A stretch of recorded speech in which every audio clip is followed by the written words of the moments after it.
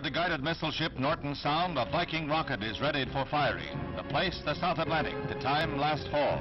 This may have been one of the 3 rockets fired by the vessel about that time to explode nuclear bombs 300 miles high as part of Project Argus, the greatest scientific experiment ever conducted.